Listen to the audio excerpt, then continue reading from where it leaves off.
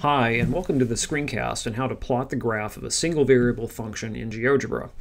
Let's graph the function f of x equals x squared plus x minus 4.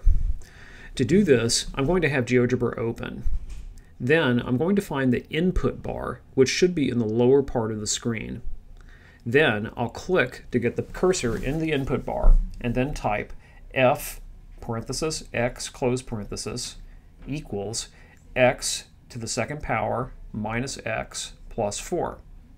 Note that I use the caret symbol, which is located above the 6 on the keyboard, for exponents. Once I've entered this, I'm going to hit enter on the keyboard, and the graph should appear.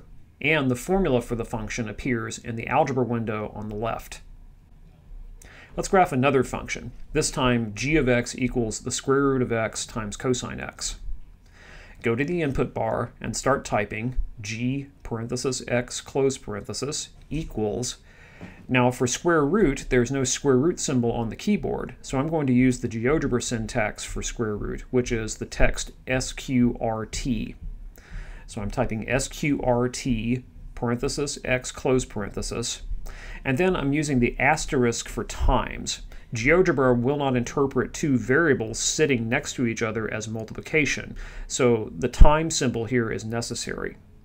Then finally, cosine of x, and then hit enter.